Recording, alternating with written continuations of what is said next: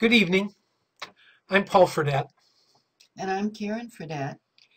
and we'd like to thank you and for joining us once again as we continue our reflections on the life and times of Clare of Assisi, who was the first female follower and soulmate and close friend of St. Francis of Assisi. Men and women of the 13th century who not only were people of their times, way ahead of their times, but are also, we believe, people for our own times. Before Karen and I began our ministry, Ravensbread, to hermits and religious solitaries throughout the world some 17 years ago, Karen had been a member of the Poor Clares for over 30 years, and during that time, she spent better than 10 years Yes. researching the life and the times of Clare of Assisi. And the fruit of that research is providing us during these weeks with the substance for our reflections. Those fruits were published as Clare, Her Light, and Her Song in 1984, and we have reprinted them and brought them out again last year in 2012 on the occasion of the 800th anniversary of the founding of the Poor Clares. If you've been following with us over the last couple of months to where we are at this point in the story, last week we spent some time paying attention and reflecting on the significance of the changing relationships in the life of Clare and Francis, both in their own relationship, one with the other, as well as the relationships with the people that were closest to them. If you recall, we spoke about the effects of the death of Pope Innocent III, who had been a friend to both of them and was an ardent supporter, and he was the ecclesiastical person who really gave them their first start and gave them permission to pursue their way of life and the preaching of the gospel. We also looked at the growing and changing relationships with Cardinal Ugolino, who had by now become appointed by Pope Honorius III as the cardinal protector of both the friars and the poor ladies, the groups of friars minor and sisters minor that were beginning to emerge in a much more structured way as orders, religious orders in the church. We looked at, interestingly enough, the now very changed relationship between Clare and her own natural sister Agnes, with whom she had grown up and from whom she had hardly ever been separated before in her life, except for a bare 2 weeks when she first left home to follow Francis before arriving at San Damiano. Her sister Agnes had been with her ever since, and now Francis had asked Agnes to go and help found another monastery, a group of Benedictines who wanted to adopt the rule of the poor ladies, the way of life of the poor ladies, and so he sent Agnes, and this was a tremendously distressful thing for Clare, who had never been separated from Agnes before. And there were a lot of anguished correspondence between the two of them. Also at this time, as we mentioned last week, Francis and Clare begin to separate somewhat. Francis's visits are less frequent, much less frequent to San Damiano, his personal visits, and in his stead, he delegates Brother Philip, a happy choice, as it turns out, because Philip was one of the first brothers and accompanied Francis, in fact, on those earliest clandestine meetings that he had with Clare as she was trying to discern a way of life and trying to come to grips with her own conversion and whether or not following the way that Francis was pointing towards was indeed for her. So Philip had been kind of in on that from the ground floor, and now as Francis backed away from his frequent presence at San Damiano. I don't know that it was ever really all that frequent, but at least it was fairly regular. And now he was pulling back from that, and Philip was pretty much taking the place of the visitator. And I think it's important to point out that the reason for Francis pulling away is that he wanted to give an example to the brothers. Mm-hmm. He was not unaware of what can happen, and he didn't want to give grounds for any undue relationship with the sisters. He and Clare, their friendship was above reproach, but he wasn't. He knew human nature. Right. And the sisters were very, very, the community was filled with love and compassion and affection. And it was a holy affection. But these were all young women. They were very young, and several of them quite beautiful. Certainly Clare was a beautiful young woman. So Francis really wanted to set a tone and an example, and in fact indicated that no one was to go and be, what was it, those who went and begged? A quester. A quester. They were not to volunteer for this. And those who were chosen to go and have anything to do with the monastery at San Damiano were to be selected because of their unwillingness rather than because of their willingness and readiness to go and do that. And then finally, in 1219, Francis himself not only has stepped back, but embarks on a voyage to the Holy Land on pilgrimage. He is going there trying to bring peace between the warring Crusaders and the Saracens. And this is the occasion of his famous meeting with the Sultan, which we do have a picture of here. And in fact, this is a rather, perhaps a kind of a modern rendition of this, but it sort of captures his meeting with the Sultan in the Holy Land. But he doesn't come back until June of 1220. And throughout that year, and actually longer than a year, Francis left in the hopes that his pilgrimage would be would be somehow the apogee of this pilgrimage would be his own martyrdom. And so Clare was left in terms of a relationship, wondering whether or not that this would be that she had seen Francis for the very last time in the flesh. And so many of these relationships were changing. He does, however, survive the pilgrimage, and he does return in June of 1220. But when Francis returns, he is a much changed man. He's changed in many ways.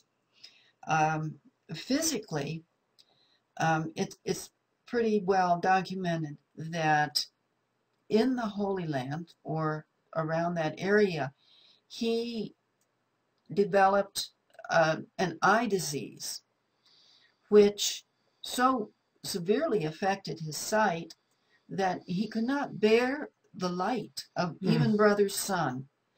And he would always have to wear his hood pulled over or a bandage over his eyes. They were constantly running. They were inflamed. This was wearing on him. He'd had some stomach problems before that, and those were worsened. by the experience of the Holy Land. So he came back much weakened, so weakened, in fact, that he couldn't walk easily and had to ride on a little donkey to go from one friary to another. And when he gets back, he comes in on probably Venice, where the port would have been, and visits the friaries on the way back to Umbria, and is very upset by what he begins to see.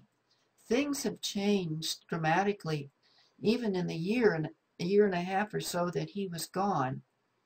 He comes to the group of friars that were set up at Bologna, and many of them were studying at the university.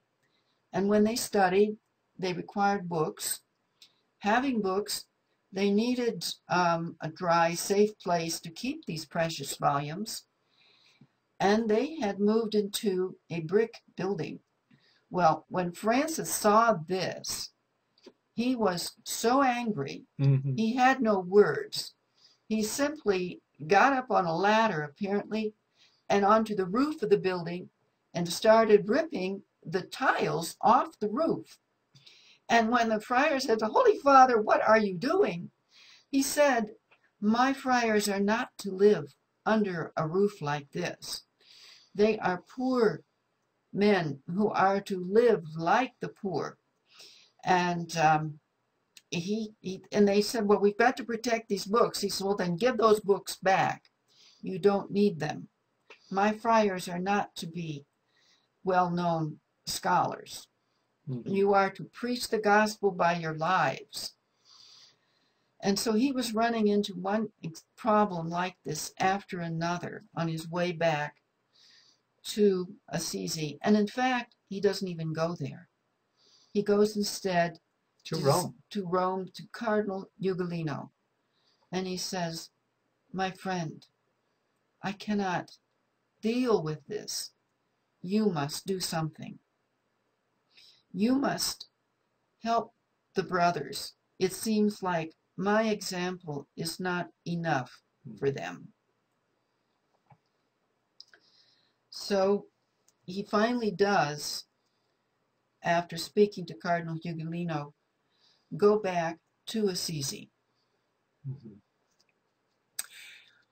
When he does go back to Assisi, if Clare had hoped at all that he would now resume, especially since he was a bit more incapacitated and might not be traveling as much, that he would resume frequent visits to San Damiano, she was disappointed.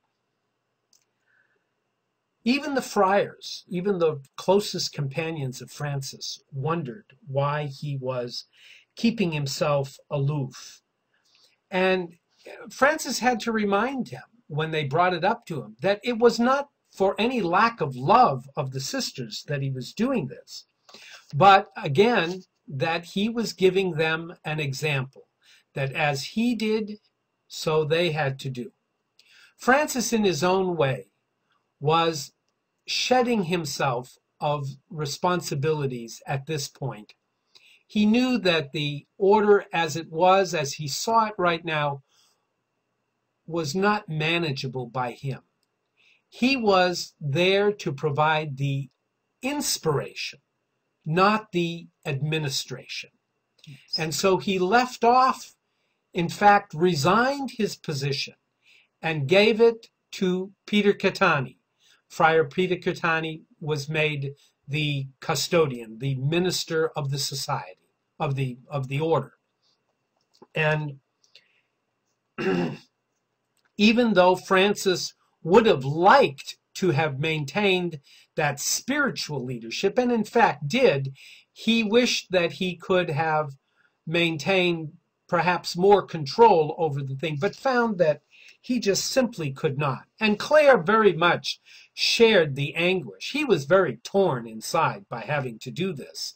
He felt that somehow he had failed. He felt it was a weakness in him. He felt, the recriminations, the shattering of the dream, if you want, was he wondered what his part, what was he doing wrong?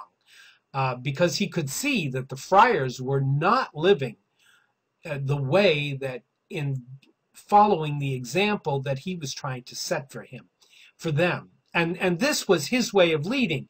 And he said so repeatedly, that his way of leading was to simply provide the example. And others would then know how they had to do it. Well, as a way of maybe trying to console Francis in this time of real distress and anxiety and a sense of things crumbling apart, Clare had asked repeatedly if he wouldn't simply come and take a meal with her. And Francis had always refused. And finally, it had become such an issue that even his closest companions said to him, "Francis, this is not seemly even from the point of view of charity. Clare, deserves this consolation, this favor from you. And it just seems to us that your refusal is really unreasonable and bordering on a lack of charity." Well, Francis was forced to re-examine his whole position on this, and finally reluctantly said that he admitted that he was accepting the counsel of his closest companions, including Brother Leo, and decided that, all right, very well, he would take a meal with Clare. However, he stipulated that, after reflecting on it, that Clare had been at San Damiano without leaving it ever since the start. Many, many years had gone by now. And so he said, the meal will take place, but it'll take place here at St. Mary of the Angels. And we'll invite Clare and a companion to come to St. Mary's.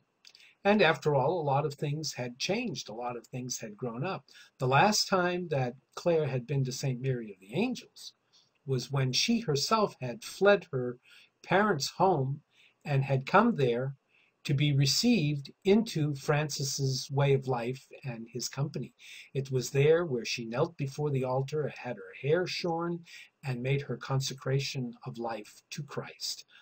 And after arriving at San Damiano, she had never again, until now, visited St. Mary of the Angels.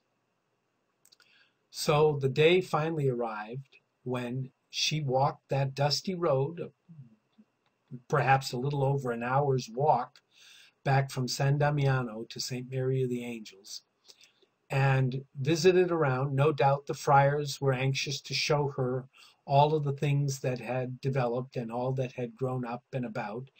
And we're quite certain she must have gone inside the chapel, inside St. Mary of the Angels, along with Francis, to pray before that same altar where she had initially made her consecration.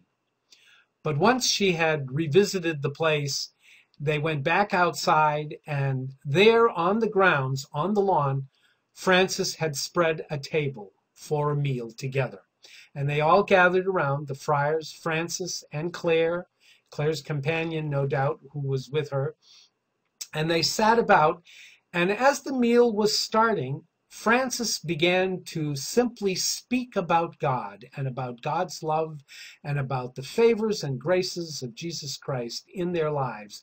And he spoke so profoundly and so eloquently that the whole group gathered about as they sat on the ground before that meal were just absolutely transported by his words. So much so that they forgot completely about the actual physical meal that was there. And they were so nourished by Francis's words that they felt completely satisfied and really had no need to really partake of the meal. Now, an interesting thing about the accounts of this event is that while this little group of friars and sisters who were together actually transported ecstatically by the words of Francis, the effect this was having on the countryside was that local farmers and country folk and villagers looked about and saw such a bright glow emanating in the sky from the area about St. Mary of the Angels that the story goes, they thought the place was on fire. Yes. And so they rushed from all directions in the countryside with buckets and with all kinds of things to, in hopes of putting out whatever fire was raging at St. Mary of the Angels, only to discover when they got there the scene of these friars and Sister Clare sitting together, Francis and Clare and the friars, and the light that illumined was just bright, bright light, but it was emanating from the group itself. They were so on fire with the love of God and God's love for them that that this is what was causing the light to light up the sky around St. Mary of the Angels. At the after the meal, Clare went back to San Damiano, no doubt very consoled. And as it turns out, the sisters at San Damiano were very consoled to see her come back, Yes. because they had been concerned that Francis might have just sent her on to direct another monastery of the poor ladies, which at that point were growing up all over. In fact, Francis had said to Clare herself, hold yourself ready. It may be necessary for me to send you to one of the other monasteries, as he had sent Agnes, her sister.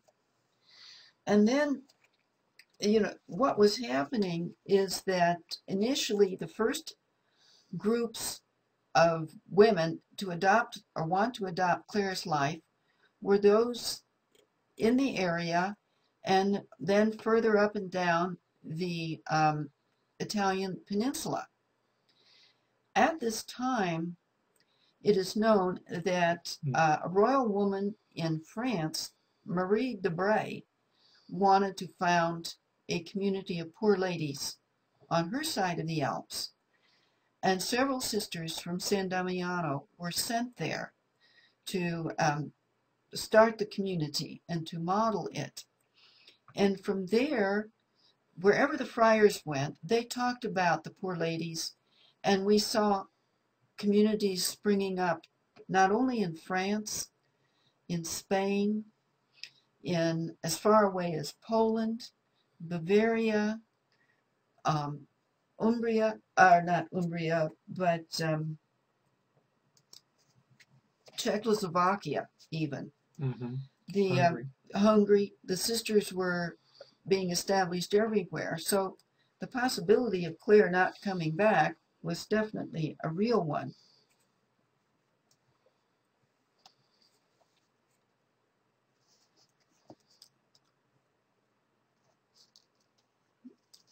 Well, this did not happen, and neglected to show you, as we were talking about the quote, the famous quote unquote picnic, we have this lovely illustration of Francis and Clare sitting together with the other friars, and this holy glow. And in one end of the picture over here, you see all of the villagers that have come out in the hopes of putting out this great fire, only to find that it was the fire of the joy and the love of the Holy Spirit that was lighting up the gathering. Thank you, Paul. I missed that picture. I had neglected to show you that picture. Excuse me.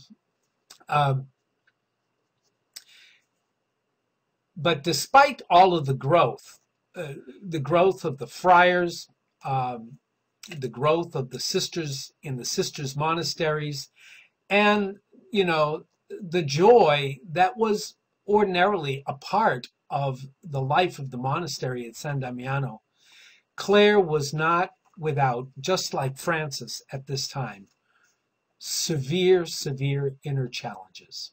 It seems that whenever there's that much joy, that much love, that much compassion, that much of the Spirit of God, it seems as though in those moments, the forces of darkness work harder to limit it, to find a way to thwart it, to squelch it. And as it turned out, Clare was no exception to this kind of dynamic. And in her own life, she was experiencing a great deal of inner turmoil that Thomas of Celano describes in the ways of the Middle Ages as fighting with the devil. Well, she was, in fact, wrestling with her own inner demons. And they were the forces of doubt, the forces of self-recrimination. They were the forces of real vulnerability. Her love and her compassion were themselves the focus for the attacks of her own depression, her own anxiety, her own obsessive thoughts. It was as though the Dark One was looking for whatever chink, whatever little corner of self-reliance that could, or vanity, a beautiful woman. that could bring down the whole edifice. Everybody's gifts also are their weaknesses. And so there was ample time for tears and ceaseless praying and sleepless nights, and it wore on Clare's health. It really did. It took its toll as much as maybe her fasting earlier, her excessive fasting had done earlier. At any rate, she had her moments of genuine suffering, inner suffering, despite the overall growth and joy and actual success of the groups of poor ladies that were being formed. I'm going to say something more about Brother Philip, who was set up to be the protector for the poor ladies while Francis was gone.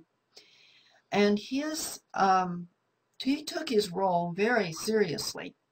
In fact, more seriously than Francis would have, and showed, because he wanted to protect the ladies. So he decided to obtain through Cardinal Ugolino a bull of excommunication from the Pope for anybody who bothered the poor ladies in any way.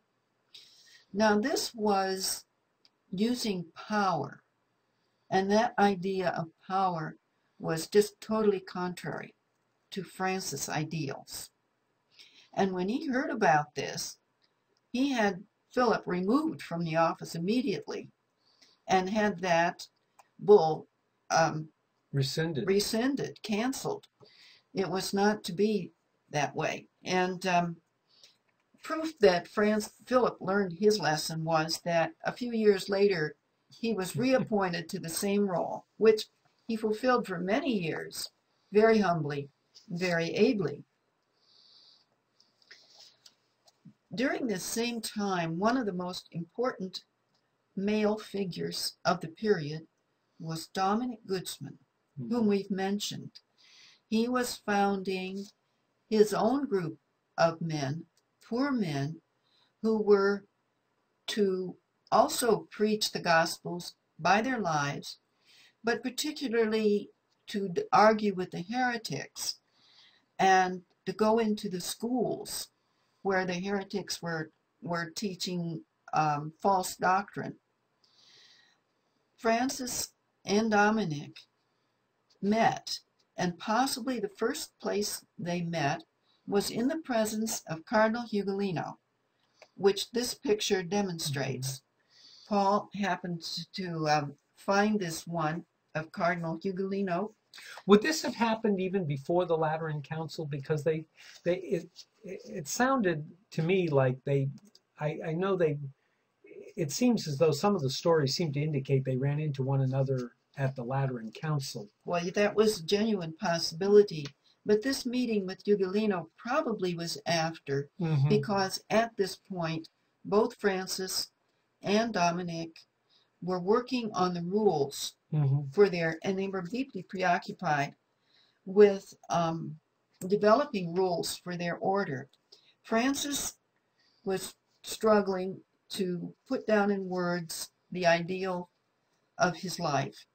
Dominic was not allowed, as Francis was, to have his own rule as the basis for his community, because the Lateran Council had restricted any new rules. Dominic had to take the constitutions he had written for his brothers back to them. They had to choose one of the earlier rules, which in this case he chose the very simple, flexible rule of St. Augustine as the basis for his constitutions, and brought his constitutions back for approval. And probably it was about this time, as the three of them, Francis, Dominic, and Ugolino, were talking about these things, that Ugolino came up, was looking at the both of them, and Dominic had this brilliant insight. He proposed to Francis. He says, "Brother Francis, how about that your order and mine might be made one, and that we might live in the church according to the same rule?" Well, there was something to be said in favor of such a merger. They were both mendicants. They They were were, both to earn their keep by begging. yes, they both embraced poverty, for Dominic knew that his brothers would never impress the people they were preaching to if they came in rich clothing and on horseback. So he and Francis had a lot in common. On the other hand, Francis could see that there were definite differences between the two orders. For Dominic's followers were concentrating on combating heretical trends by upholding truth through skillful and learned debates with the heretics. Francis's brothers were speaking to the poor and the spiritually neglected people of the countryside. So they were both trying to preach the gospel, but their audiences were very, very different. And because their audiences were different, the tools they would need would be very different. Most of the men who were joining Dominic were already priests.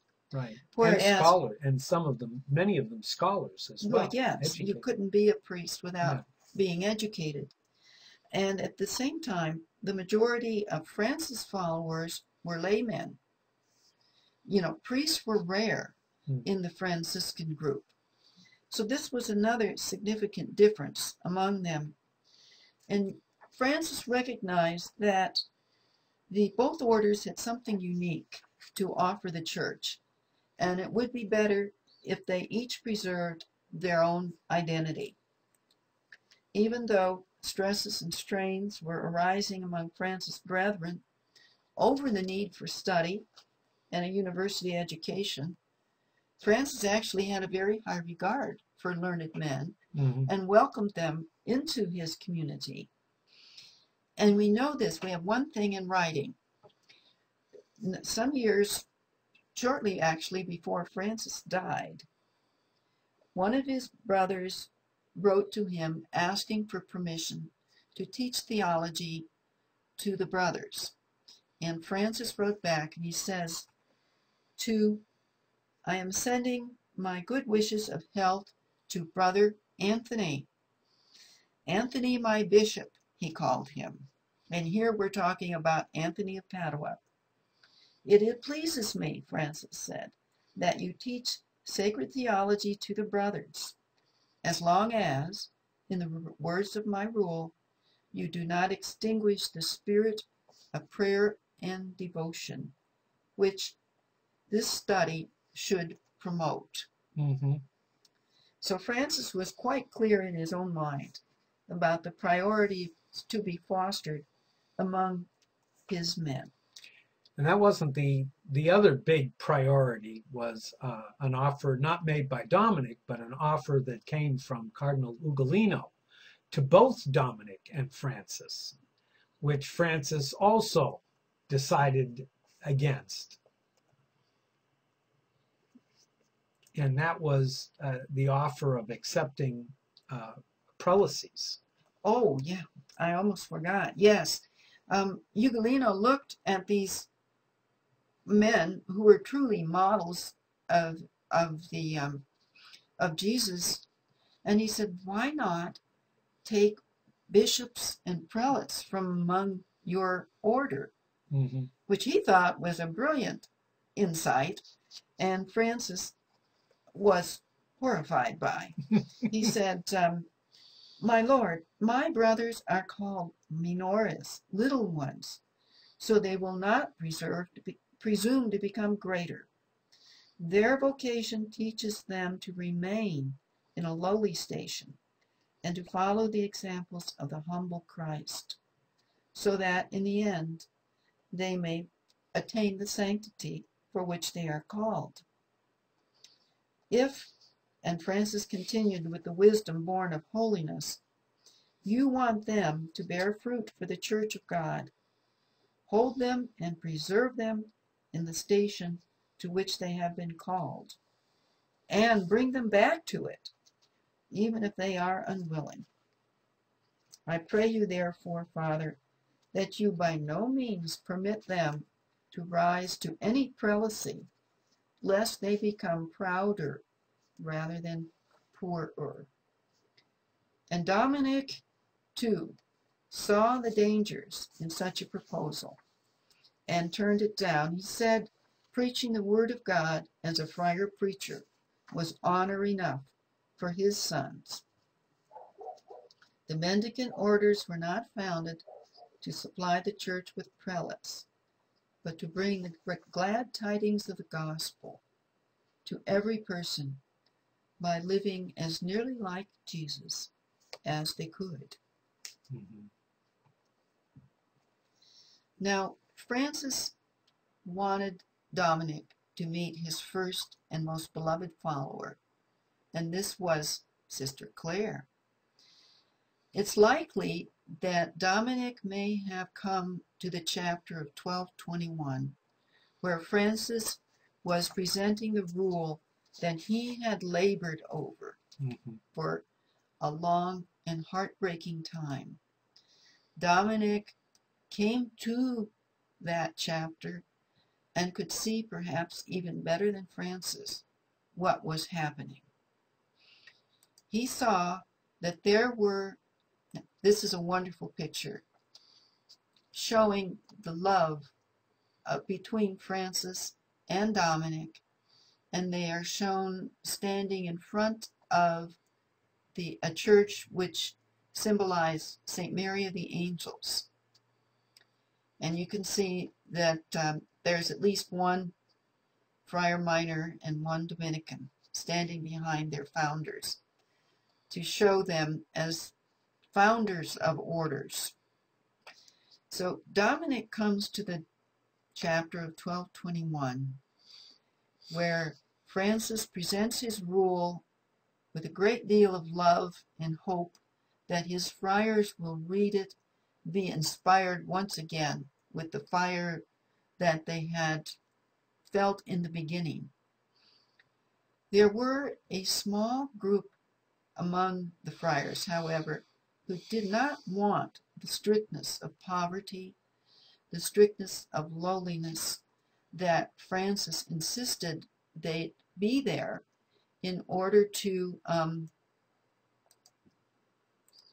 them to live most like Jesus, because they were to preach by example, not by words. And today there is a phrase that is passed around. You even see it on cups, which is from Francis himself, which simply said, preach the gospel at all times. When necessary, use words. Mhm.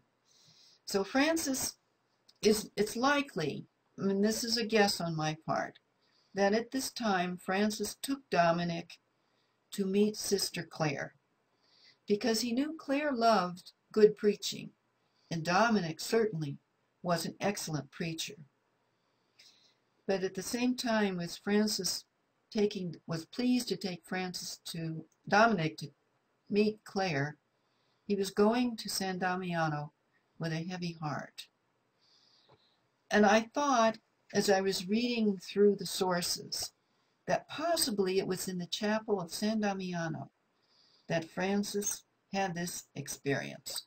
Certainly he needed it at this time. It was in something which, now I can't find the page, where it says, I found it. Thomas of Celano wrote it, and I like the way he wrote it. I want to share it with you that way.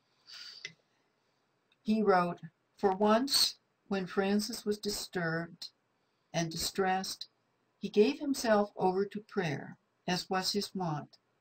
He got this rebuke from his Lord, who said, why are you disturbed, little man? Did I not place you over my order as its shepherd?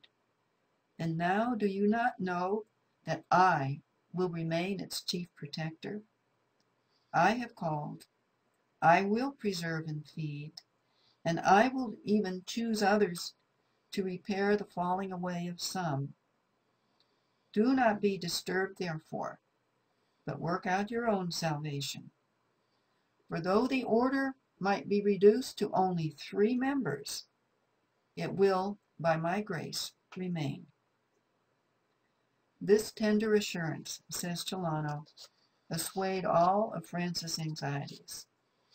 And from then on, he could say, with a conviction born of personal experience, that the deepest darkness can be dispersed by even a single ray of light. So Francis brought Dominic to meet Clare, the light. Mhm. Perhaps at San Damiano, Francis also felt and experienced the light of God's consolation. Dominic, however, was probably as disturbed and chagrined by the events of the chapter of 1221, because Francis's presentation of this finely developed rule that he had labored so long and had given so much of himself and his spirit into effort into writing this rule, which was not a very short, terse forma vitae like he had initially provided the brethren. This was a rather lengthy document that at times waxed poetic, was extremely lyrical, just had all of the effort and love and spirit that Francis could pour into this document, and he presented it very, very powerfully at the chapter. And there was a sense that everybody would be so moved by the power and the eloquence that it would be quickly adopted. At least that was what the opposition party felt. Feared, in fact. Yeah, and feared would happen. As it turned out, what happened at the chapter was that Cardinal Ugolino, the cardinal protector, was unable to preside, was unable to be there, and another prelate was sent to preside. Well, in the presentations and in the back and forth, the opposition party saw its opportunity in the absence of Cardinal Ugolino to argue that certain parts of the rule were too repetitious, and certain parts of the rule were too lengthy, and certain parts of the rule did not have were not couched in the appropriate legal terminology. And so the whole matter of putting it to a vote, which they feared, should really be deferred. Well, as it turns out, it looks as though Francis even himself was relieved that it was deferred and probably saw the good sense in it, feeling that, or believing, at least at the time, that Cardinal Ugolino would help him to preserve the integrity of this rule and yet make it acceptable to everybody. Now, the opposition party, that group that really wanted to change the way of life and mitigate the extent, the form of poverty, the level of poverty that they were living, they, in their own way, were glad that it was being deferred because they felt that Cardinal Ugolino was the only person who could prevail upon Francis to accept what they mandated as needed changes to the rule. At any rate, the rule was submitted. It was not brought up for a vote, but it was submitted to Brother Elias. And no one knows what happened to it. It disappeared. At least temporarily. It was not found during Francis' lifetime. The rule would have to be rewritten. They never really got a chance to vote on the rule of 1221. However, in 1221, the first rule really was, by 1221, not in 1221, but by 1221, what really is Francis's first rule, which may have originally been published as a letter to the faithful, which in history has come to be known as the rule for the Third Order, was the way of life that he had presented when he had been met with such an overwhelmingly positive and enthusiastic response by the people of the towns and the villages and the countryside where he preached. He enjoyed a tremendous amount of success and was met with people who wanted to adopt and to follow as much of his way of life as they could. They wanted to follow the gospel, but they couldn't leave their homes or families. And so Francis did compose a short rule, or what, as I said, what has come to be known as a Third Order rule. And this was approved by the Pope. And this was really, in one sense, the first rule of the Franciscans really to be approved, the real formal rule to be approved, was it? I'm not sure about approval at that point. Mm-hmm. All we know is that it was sanctioned. It was sanctioned, and it has come down through the centuries. Mm-hmm. Francis was always using the Gospels and the text of the Gospels, and that's what you will find in this letter to the faithful, which makes many people believe that's probably the first redaction mm-hmm. of the way of life that Francis offered to men and women who remained in secular circumstances. But they too had a right to follow the gospel as fully as they could. He saved his most powerful sermon, though, for his own beloved Clare and her sisters. He did. And that is a most moving story, which we'd love to share with you. It may well have taken place around this same time. But again, Francis was being urged to visit the sisters because they had need of his spiritual guidance, and Francis recognized that he did owe them that. But he had held back, and there were many reasons, and some of them very personal, that he didn't go to them right away. When he got there, the sisters all assembled. They were behind a grate by this time. but they could see him clearly, and they not only wanted to hear him, but they wanted to see their father Francis again. Clare would have been among them, and they watched and waited, and Francis simply stood there.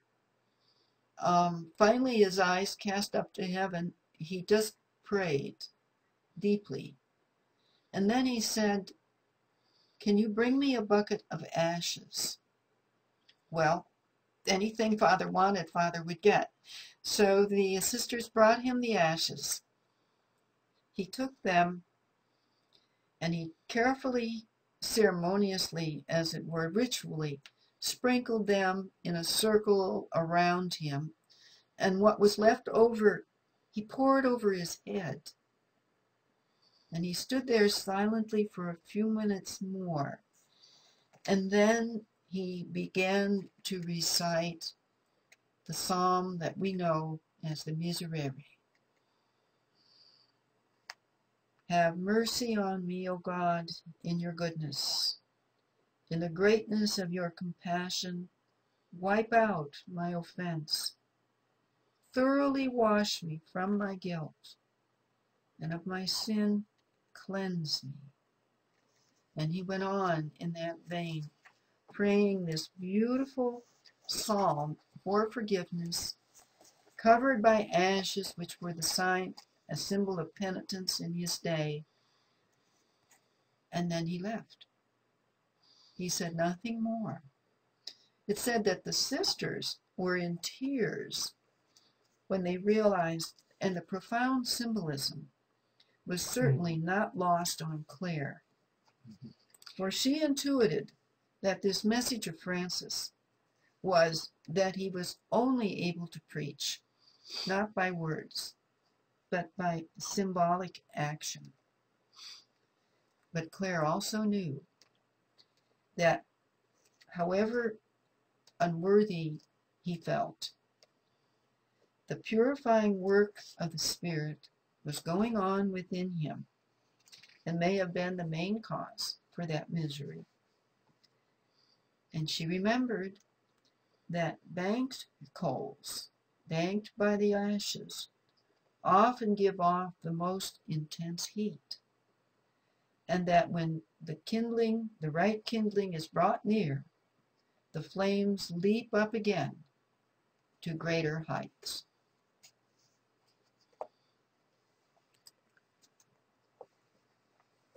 Because so much of what we've reflected on and discussed here in this hour has to do with the inner anguish and turmoil that both Francis and Clare experienced.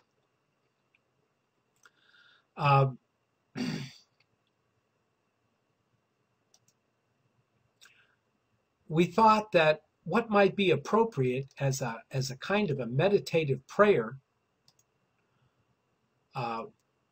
would be something which would focus us all on the crucified Lord, because there's no doubt that Clare and Francis were so joined to the crucified Jesus that they were experiencing their own crucifixions at this time.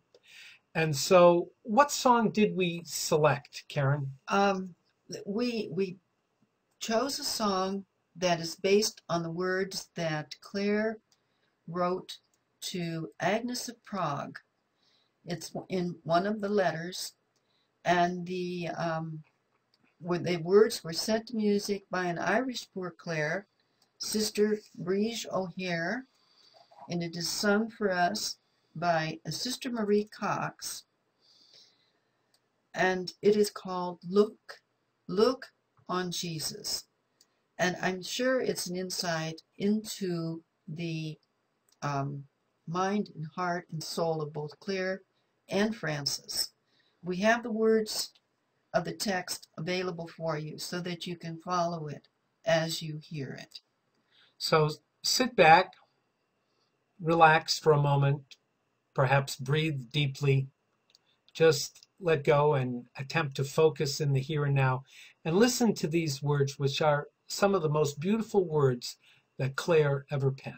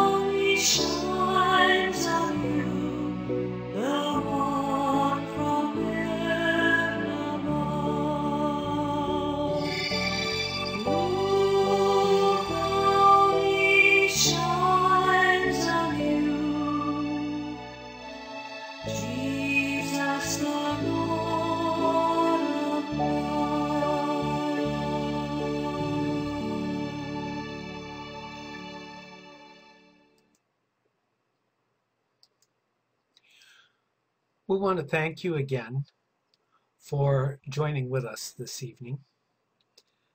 We want to especially express our gratitude for the wonderful invitation that we received last March from Brother Sean Bradley to participate in the efforts of the Interfaith Franciscan community through these presentations on the Doves for Peace channel. Karen and I would not only thank you, but want to offer you our prayers and invoke, as we end this broadcast this evening, with the... We also want to let you know that if you're interested in knowing about Clare fully, the book that we're using is available on our website, ravensbreadministries.com. And the book is available there, and you can buy it directly from us, and you'll even get an autographed copy if you're so inclined. So as always, we want to conclude by invoking God's blessings on us all, you included, in the words of Clare herself.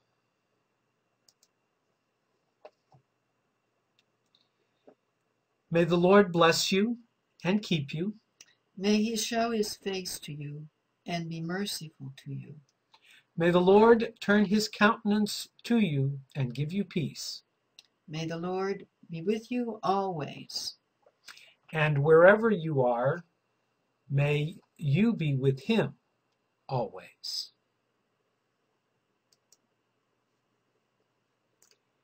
Thank you for joining us this evening. We wish you God's peace and God's blessings. God be with you. Good night.